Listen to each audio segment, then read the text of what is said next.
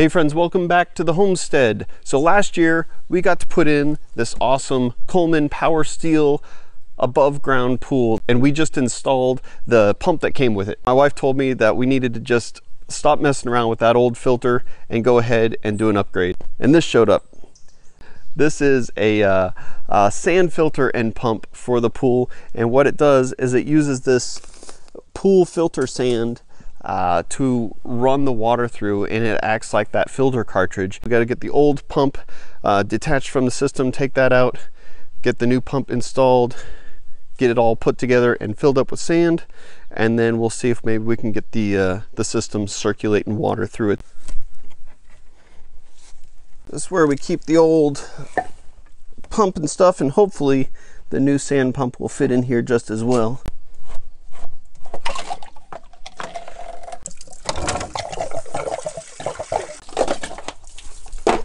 So now that we've got that out of there, we'll grab this big box and see what we have inside.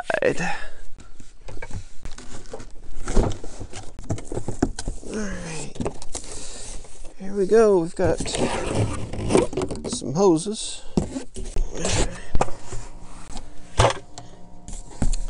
Looks like we got some instructions. And I bet this is, yep, the pump itself.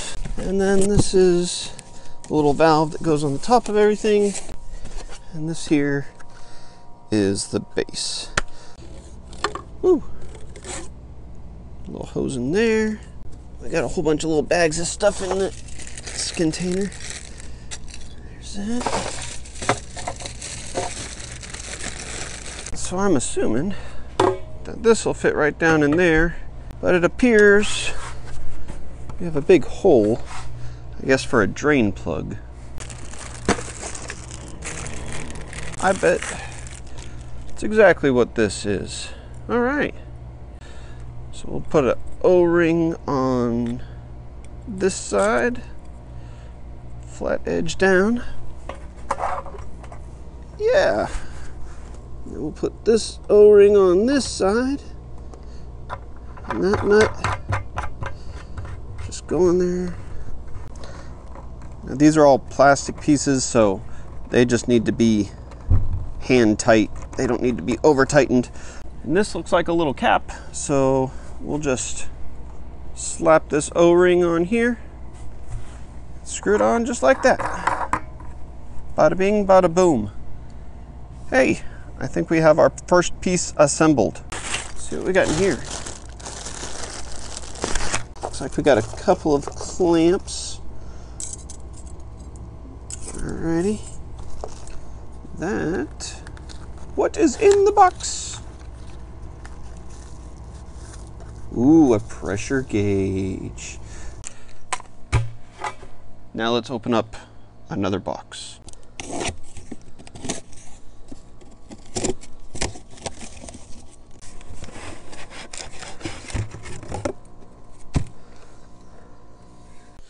So this just turns a little open close valve inside there. Now for the second box, the motor, the power.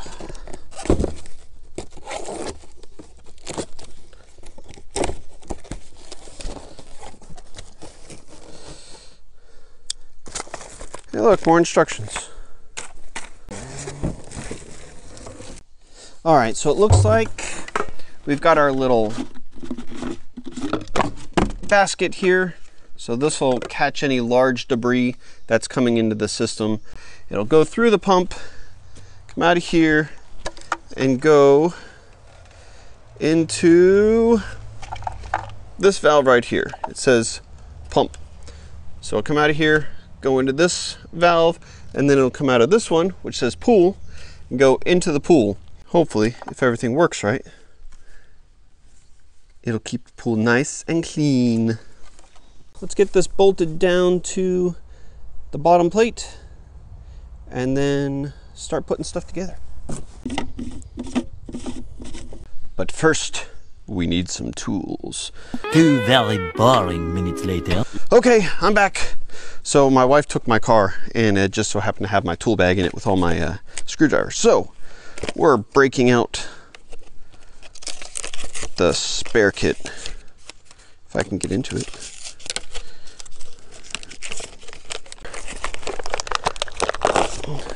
Why do they always make these things more difficult than they need to be?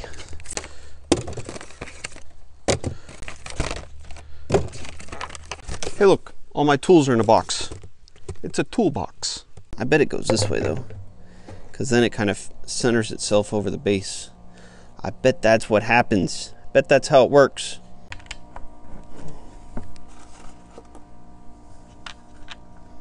So we've got our 4 little nuts planted firmly in the base on the bottom of it. And we'll just flip it over. We'll situate the pump on there. We'll get this one started. Phillips head screwdriver.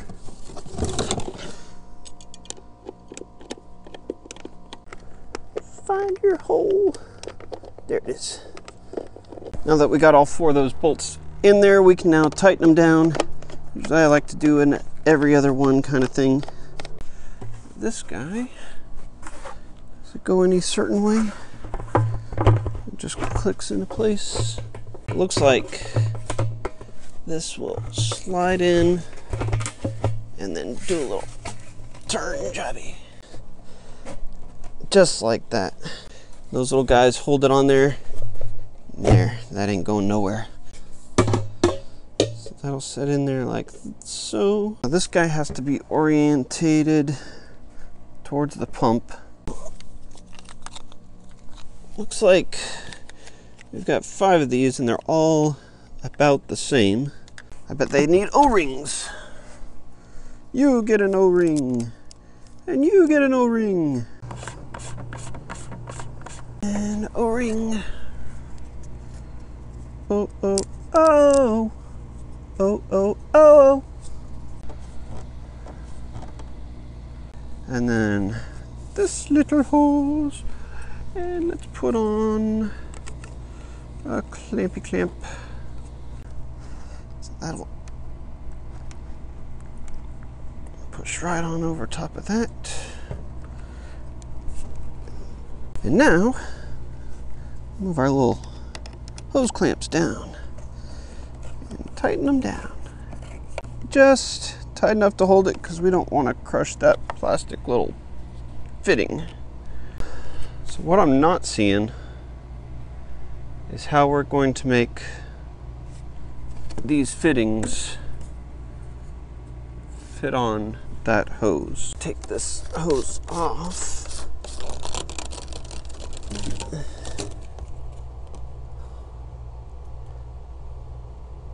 By golly, if they're not the same size.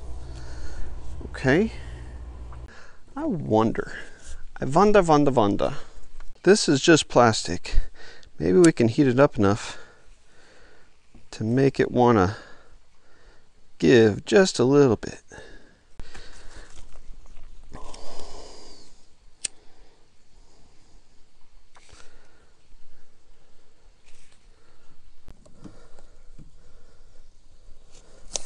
Oh, so close.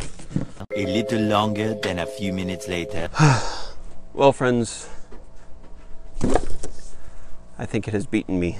So it looks like a trip to the hardware store is in order. So we will pick this up on the morrow. Little booger. 24 hours later. Okay, friends, it's the next day. I've got a bag full of parts here from the local hardware store. I've got a 2-inch threaded coupler here. I've got a reducer that reduces a 2-inch to an 1.5 inch. And then I've got a 1.5 inch coupler. Those don't go together, so I got a little 1.5 inch pipe. So this should screw onto here like that. This will screw on to the hose right here. All right, so what's it's always something. All right, what's happening is this screws on to this hose, but the way that this works, it has to pinch this hose down into that thread, and as you can see, there's a lot of give. So maybe what we can do is just sand down the edge of this thread so that it's smooth for about 1/4 of an inch before the thread starts. Then maybe that'll be enough to push down on this area and give it a nice firm grip.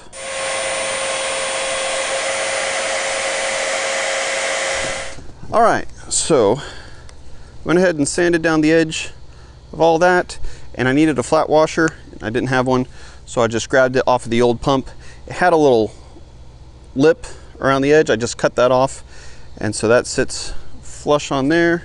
Now this should screw on just like that. And now, good and tight. So we'll glue all these together, see if we can fit it onto the pump. Montage.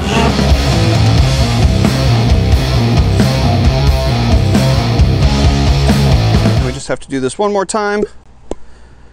We'll be in good shape. 1 minute, 37 seconds later. Okay, now that we've got both of our attachments glued up and done, here's where we're gonna go with things. One of them's gonna attach to here. First, we're gonna have to put a little rubber gasket on here. This will screw in. And then the other one's gonna attach to the outlet that says pool. Now the big fat hose that goes to the pool will screw on to here. We'll get rid of this little skinny hose. And then the hose that's coming from the pool will screw onto this one. And Lord willing, it'll all hold. The following Thursday. All right, friends, it's the next day. We just got the little adapters built and created, and it was getting late. My wife called me in for dinner, so leave it to me to make a 30-minute job take 3 days. It's not too bad. It only took me like 5 years to paint the mini barn. But I mean, what do you expect from a professional homeowner? Now, what else do we have? Power. I don't know who in their right mind thought that we would be mounting a pool sand filter within 4 feet of the house. So what I'm going to do with this is I'm going to take the wire off the old pump that's a lot longer and has the GFI built into it, and we're going to replace this wire with that one. I'll just take this cover off.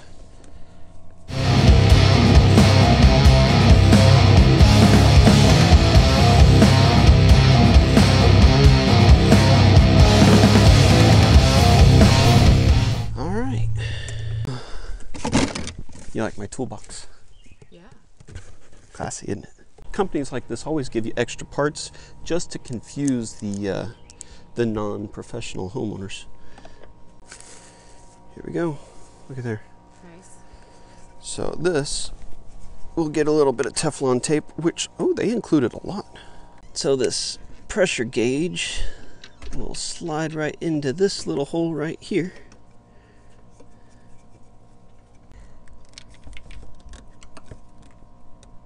There we go. I think that'll work. All right, now you want to help me get this monstrosity into this hole. Okay. And then we'll, I guess, fill it up with sand. Yeah. Step 1 is getting started. You did that? Yes, we're started. Step 2, attach the drain assembly. Yeah, I did that. It's right Okay. there.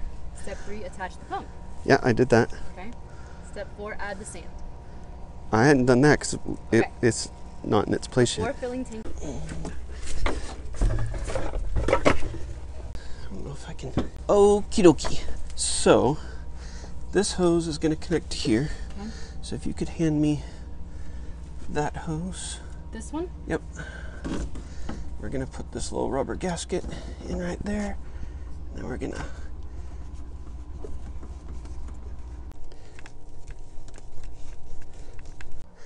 Now you think we should fill it with sand, huh?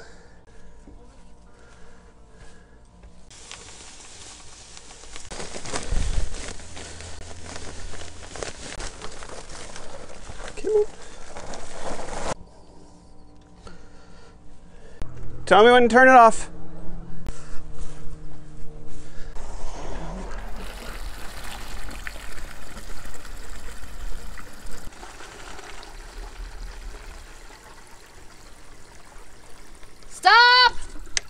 So now we have to install the valve.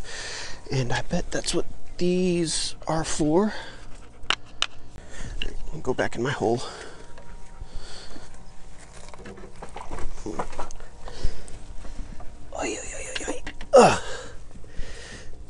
Sure, I'm glad I made that opening small. So we'll slide that O-ring around the top there. Set that right over the standpipe. And then just slide the bolt in through there, and the nut should fit squarely on the other side. You should be able to screw it in.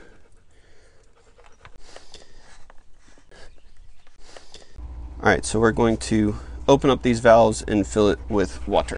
So open up this one. Do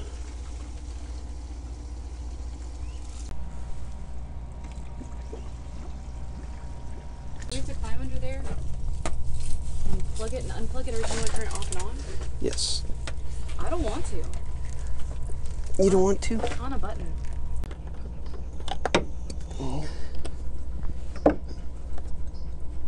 Okay, now we'll switch this to backwash.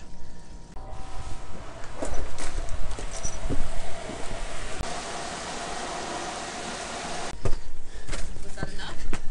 Probably.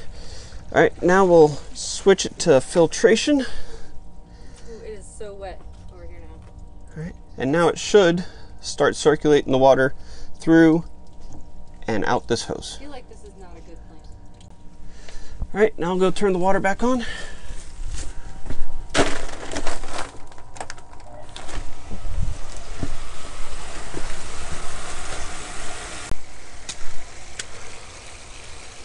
The tadpoles this morning. It all appears to be working. It's a lot of water. It's like getting to be more. All right, friends. Well, we have a new sand filter and pump installed on the pool. It'll be all cleaned up in no time. What do you think, hun? I still think it's going to take a minute to get this clean. It might take a minute, but we're well on our way. So just a quick recap, we picked up the sand filter and pump from Swimline off of Amazon. I'll leave the link in the description down below. And this is the 14-inch, I believe. Takes about 50-60 pounds of sand. And we used it to replace the original pump that came with the pool because we were kind of sick and tired of trying to find those filters and cleaning them and doing all the maintenance that was required with that. Now we get to do maintenance that's required with the sand pump.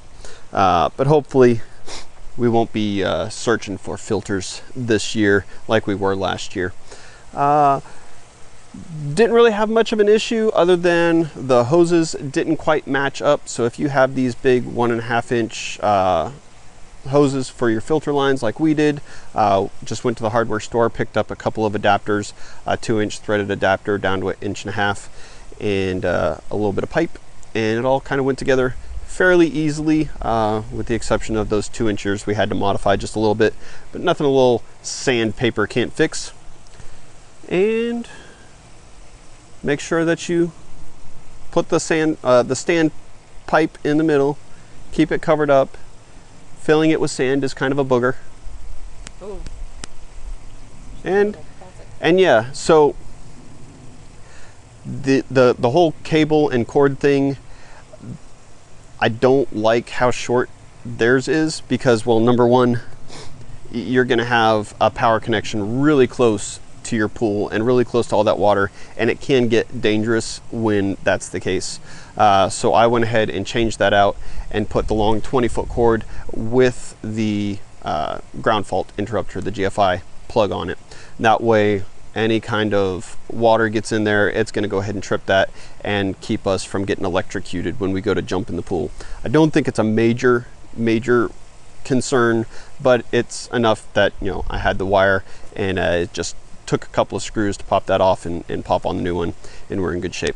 But yeah, I hope you guys can find some value out of this. If you like this video, thought it was informative or entertaining at least, hit the thumbs up. And if you haven't subscribed to the channel, feel free to subscribe, see more of what we have going on the homestead. I'm sure there'll be more pool videos in the future. People seem to like those a whole lot. I think we're up to almost 400,000 views on my first pool video. You realize that? So thank you, all of you who have subscribed and watched the videos. It means a whole lot and has helped the channel grow tremendously. Thank you for watching. We'll see you guys on the next video. Bye.